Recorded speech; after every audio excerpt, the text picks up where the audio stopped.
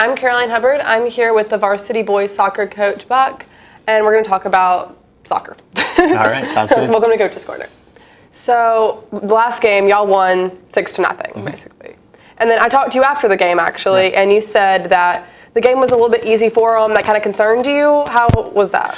Well, you know, this time of year with the games being stretched out so far, you know, one of the hardest things for us to do is to keep a rhythm. And on one hand, it was nice because, you know, all of our players got to play, which is kind of rare sometimes in the playoffs. But on the other hand, maintaining a rhythm is going to be a little more difficult. So we're having to create things in training to get that to happen.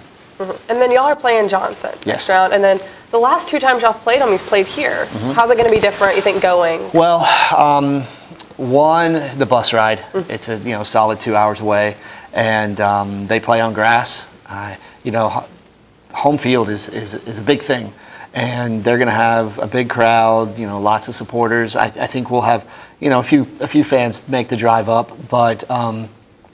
I think it's going to make things a little more difficult, but we've played some tough games on the road already this year. Mainly being McIntosh, so I think we're ready. You think y'all are ready? Awesome. I do. And then with this next, how have y'all prepared to like? Well, it's been a little start-stop with the weather. Last week we had 3 really good days of practice, and yesterday we had a chance just to watch some film, go over some things to try to avoid the weather, and hopefully today we're going to get a good practice in, and tomorrow, just get on the bus and go.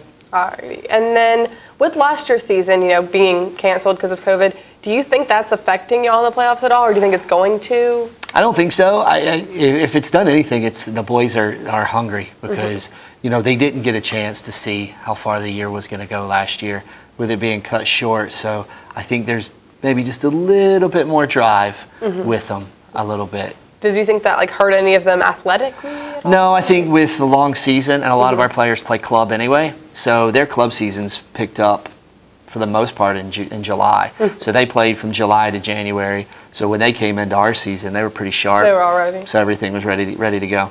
Awesome. And is there anything else you want to add about upcoming? No. The only thing is that if we win tomorrow against Johnson, our semifinal will actually be here.